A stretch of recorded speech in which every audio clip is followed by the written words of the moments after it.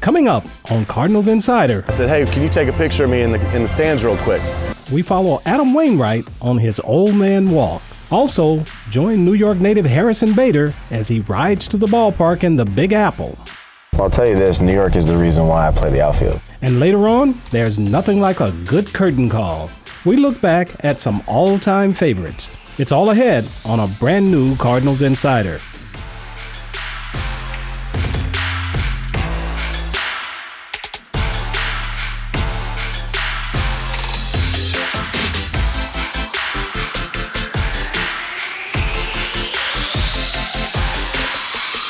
Welcome to Cardinals Insider. I'm Ozzie Smith. Last year, Adam Wainwright began taking what he calls old man walks the day after he pitches, which gives him the chance to explore ballparks across the league.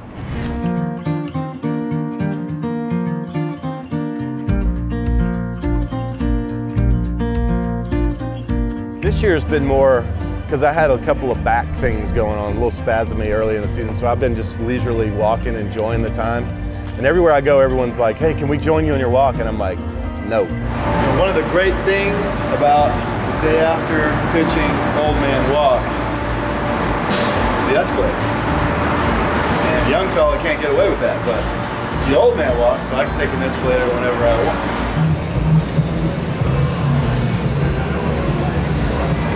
It's like, who's that? Like some big tall guy's waving at me. Who in the world is that? But it's a time of just total relaxation for me and just exploration. I get out to see the new parts of the stadiums I've never been in. One seat. It's one seat in the row. Never seen it. You ever seen that before?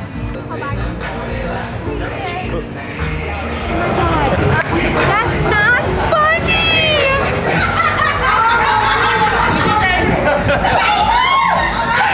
Trying to get me divorced.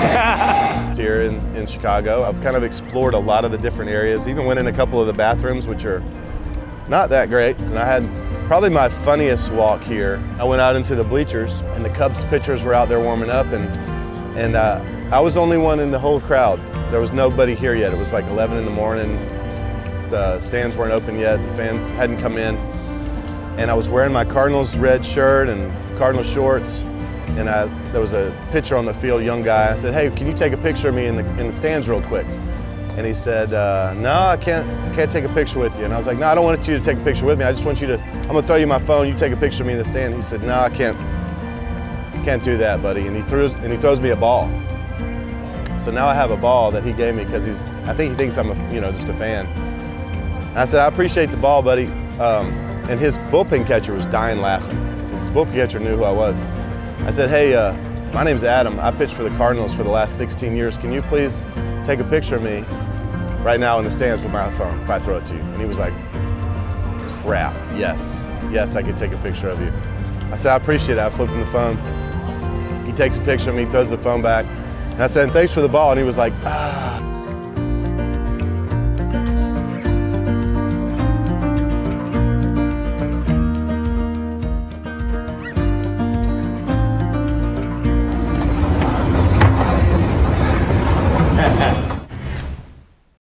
Harrison Bader is a born and raised New Yorker, so going back to the Big Apple is always special. He invited our cameras along earlier this season when the Cardinals visited the Mets.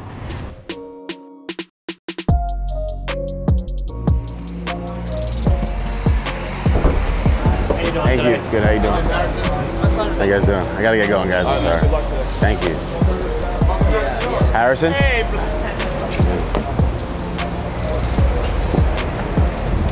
What's up, guys? This is Harrison Bader with Cardinals Insider, and we are in my hometown of New York City, and we are on our way to Citi Field right now. Gonna fly ball center field. Here comes Bader on the run. He dives. He makes the catch. I'll tell you this, New York is the reason why I play the outfield, and that's because the fields were never really kept well. You know, there were rocks everywhere, dirt patches, the grass was terrible. So, you know, I learned very quickly that, you know, my game was not fielding a ground ball really cleanly. Always jamming my finger, you know, splitting a nail, taking it off, the cheek or something. So again, like I said, I learned very quickly that I was an outfielder because, as we know, there are no bad hops in the air. So In addition to that, it also made me, you know, a little bit more tough on the field. You know, the batter's boxes, everybody was a righty. No one's really a lefty. The batter's boxes were super dug in, so you'd kind of step into, you know, the box on the right side at these like public fields, and you know, your ankles are like below home plate. Remember, I'd look over at the left-handed batter's box and I kind of say to myself, you know, that's like a pristine batter's box over there. Like, why am I not a lefty? But yeah, I mean, I think it just adds to the character. So growing up, I think I just understood fashion to just be like a way of communication, honestly. You know, as I kind of grew up, I put more emphasis in like smaller designers, just kind of reeling it all in and just understanding that like fashion isn't always about you know, having the most money and buying as much as you possibly can, just to have it sitting in your closet to never really enjoy. You know, having the ability to come in contact with people from different walks of life. You know, I'm surrounded by baseball obviously nonstop, and my teammates, we all spend so much time together, but to have an outlet, especially a creative one for me, it's been a lot of fun. So it's definitely created a lot of balance. There's an outfit that I wore in Chicago. I was wearing these like brown boots with these like, they were like velour blue pants, and then there was this like red paisley Gucci shirt that just, I mean, the entire ensemble looked absolutely terrible. I think it's fun sometimes to see the growth that I've experienced, whether it be related to fashion or baseball, whatever it is. I like looking back and enjoying the kind of little journey. But yeah, I've come a long way since that outfit, so. Thank you so much. Hey, thank you, buddy. Yeah, I'll see you next time. All right, brother. Thank you.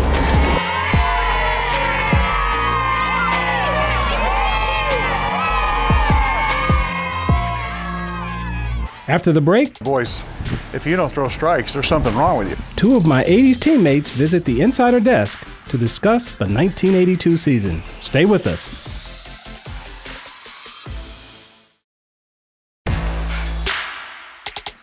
John Stuper and Dave LaPoint were my teammates on the 1982 World Championship team. The two joined our Emily Stevens recently to talk about the 82 club ahead of our 40th anniversary reunion. Welcome to Cardinals Insider at the ballpark. I'm Emily Stevens, and joining me today is 1982 World Series champions, Dave LaPoint and John Stuper. Thank you guys so much for joining me today. It's hard to believe it's been 40 years since the 1982 World Series. Can you guys believe it? Well, and you're going to ask us questions, so it's harder to remember those stories. Now you guys are both pitchers. So what was it like just to have such a stellar defense behind you guys? I mean, we could name pretty much the entire team. Well, you felt foolish if you walked someone. Let's put it that way. I mean, we really relied on pitching and defense. We didn't have an overpowering staff, but we didn't walk very many people. And when you have arguably the greatest defensive infield in the history of the game, in my opinion, the best first baseman ever, and in my opinion, the best shortstop, the best defender ever, I mean, you got to throw strikes. And that's why, you know, we were in most games. And John, for you, your story is amazing. Game 6, you know, 2 rain delays, and you pitched a complete game. Walk me through just what that experience was like as a rookie. Well, you know, I was never more nervous in my life than I was for that start, because we were down 3-2, and I felt like I had, you know, the weight of the world on my shoulders. But guys just started scoring runs like crazy. But between the 6th and the 7th, it was 2 hours, I think 2 hours and 19 minutes. I was really sore. Warming up between that, but my biggest goal that night was to give the bullpen the night off if I could for Game 7, and I was able to do that. 13 runs certainly helped, but I was really happy to be able to give the bullpen the night off. You can't talk about 1982 without Whitey and Whitey ball. I mean, it's just a style of play that you just don't see anymore. Well, he let you know what he was thinking. And that's what made it easier to play for him. Like, we're talking about the best defense. In spring training, he said, boys, if you don't throw strikes, there's something wrong with you.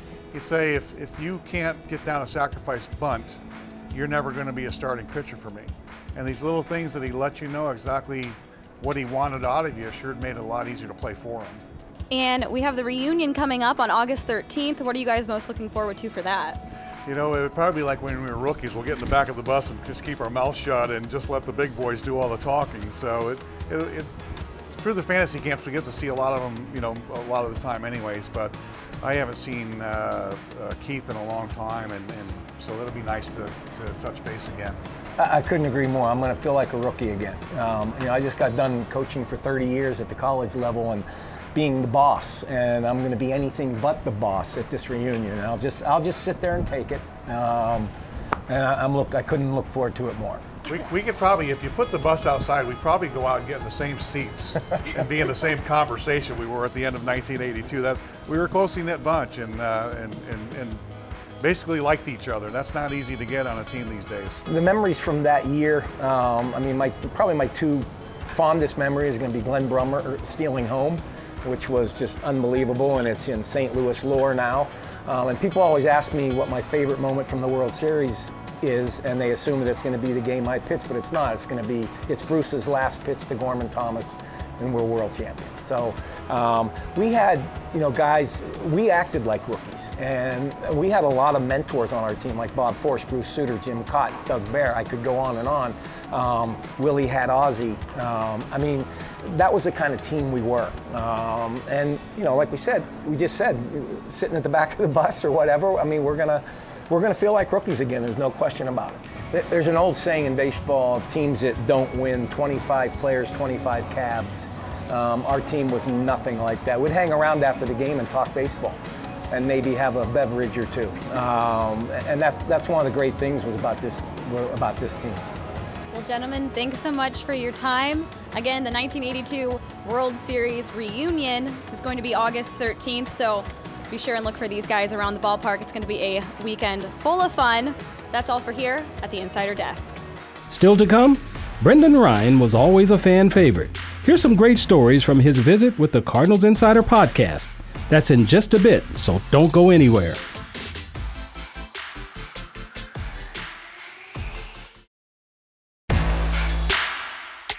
Brendan Ryan is the guest on this month's Cardinal Insider podcast. His defense and personality made him a fan favorite during his 4 seasons here in St. Louis. Here's a sample of what you'll hear on the July edition of the show. Our guest today, along with Larry Stade and Joe Pfeiffer, I'm Brett McMillan, is Brendan Ryan. Just on time is kind of what Brendan is known for, walking in right there. Not late. Nope. Not early. No. There's no reason to be early. Right. Always want to be on time in baseball, but don't have to be early, right? Like that big entrance, you know? Yeah. Right on the money, and he gives it like a aha. Yeah. Like we all should like. I'm not late. Applause. We should How dare applause you? when you arrive on time.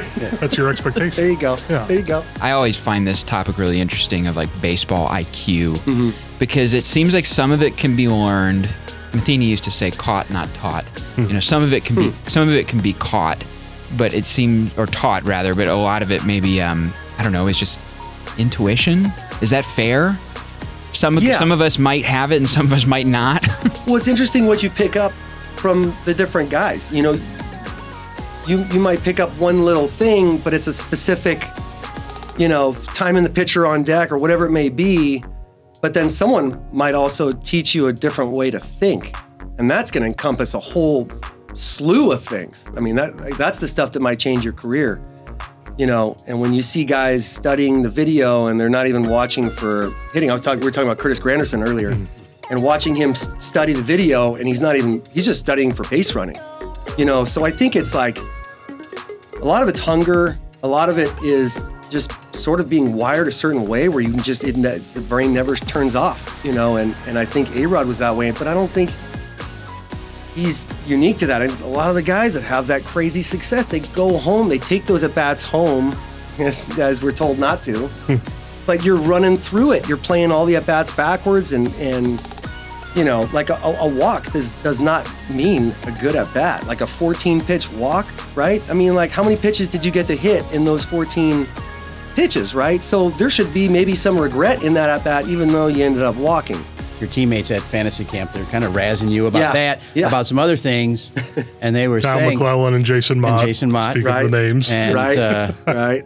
And one of them said, well, they were both saying it shows you how good he was because with all that other stuff, he might not have been here if he wasn't that good. But with Ozzie sitting there, and this didn't disrespect Ozzie at all, they said, if not for the fact that Ozzie Smith had played for the Cardinals, you might be looking at the best defensive shortstop in Cardinals history. Wow. And it was your teammates that said that about you. Oh, that, again, when your peers are saying something like, you know, something complimentary in general, it just, I mean, it holds a lot more weight, you know? I mean, those are the guys that, you know, have done it, they've been in your shoes, and when they're singing your praises, and especially something as humbling as what you're sharing, I mean, that, you know, that means a lot.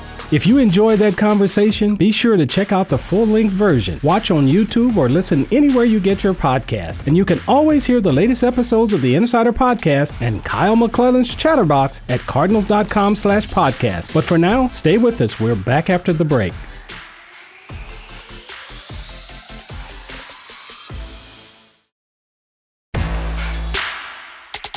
Dan McLaughlin has been a fixture in the Cardinals TV booth for many years. You're used to having him in your living room, but Dan is also quite active in the community. That includes his ticket program titled Danny's Magnificent Kids.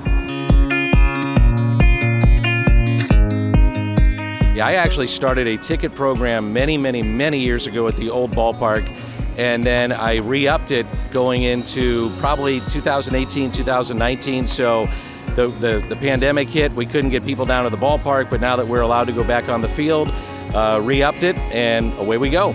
With the platform that we have of doing Cardinal baseball and how many people in our community love coming to the ballpark, I thought it was a perfect fit. I wanted to do something for kids, whether they were underprivileged or we have kids that need a night out, or maybe parents that need a night out from their kids. So it was a good way to do it, have a little fun, and get some people down to the ballpark that maybe normally wouldn't have the chance to do it. I think the thing that stands out the most is that the kids are so appreciative and the parents are so appreciative too. And again, we have all kinds of different kids under different circumstances that come to the ballpark.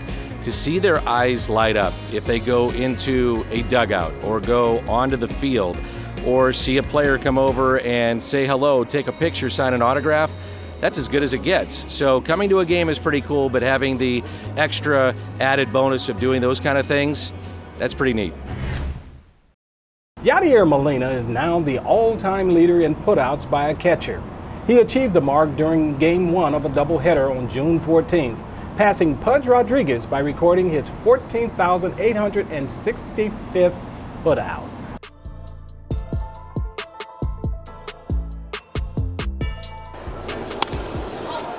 It's popped up, Yadi with the catch. Put out number 14,865 for Yadier Molina.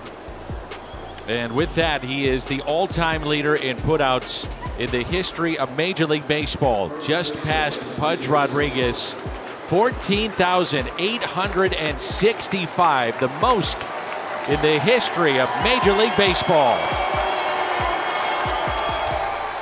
When we return, I'm answering one of your questions. It's Ask Ozzie, and it's up next.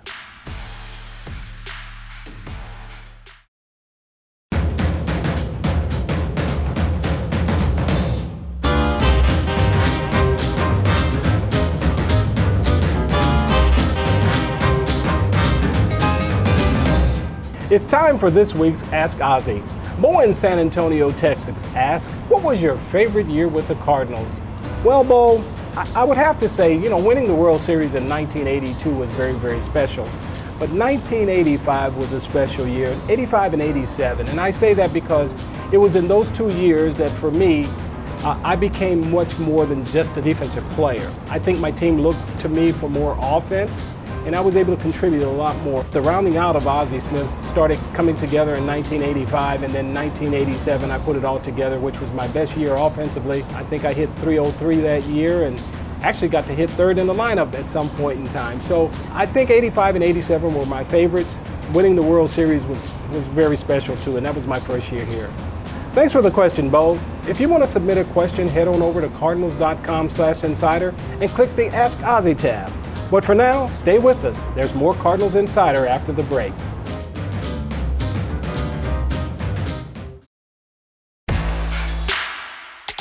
There is nothing quite like a game-changing home run. And baseball is the only sport that calls a player to come out and take a bow. We call it a curtain call, and the Cardinals have had some great ones over the years.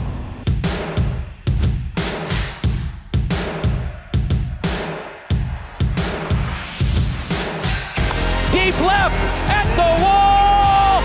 Welcome to St. Louis, Nolan. An opening day home run. Nolan Arenado. And Keel out to deep right field. Has a chance to leave the ballpark. It's gone. There it goes. See you later. 64. Hanging a home run. Get up, baby. Get up. Get up. Oh, yeah. O'Neill with the drive. Out to left. And it's gone. He did it. There's a kitty cat. The cat on the field. Molina, deep left. Grand slammer. The rally cat. Out to deep right. Yes, yes, yes. He did it. In what could be his final plate appearance in St. Louis. Smith corks one into right down the line. It may go. Go crazy, folks. Go crazy. He hits it the opposite way to deep right and back and kiss it goodbye. And there is a new major league record. Albert hits it a ton out to deep left. He gave us 11 years of memories we'll never forget. He's just given us another. In the air. Out to deep left. It is gone. Welcome back, Albert. It's like you never left.